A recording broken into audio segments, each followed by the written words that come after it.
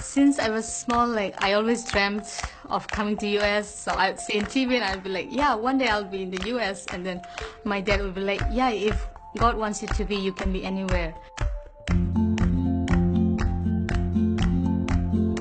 I'm Karuna Reang and I'm from Northeast India.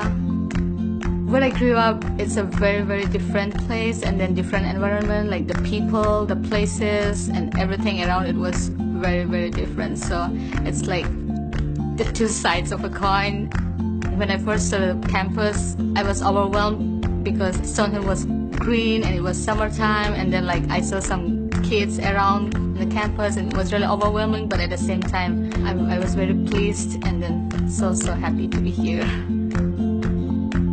Stonehill as a community, I would say it's a very, very welcoming community. We went to campus ministry, and when I first met the people there, I remember they all came and gave us a warm hug. So I always thought Stonehill as a home away from home. It's very uplifting to know that people support you for who you are here at Stonehill.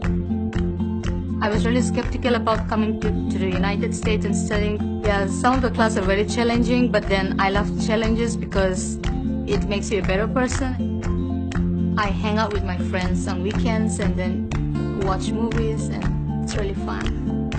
Whenever I go around campus, I always socialize because I'm always saying hi and hello and have a good day. My friends always keep on saying, I always see you smiling, don't you have a bad day or something? And then I'm always like, I don't know why I always smile. I can never stay without smiling.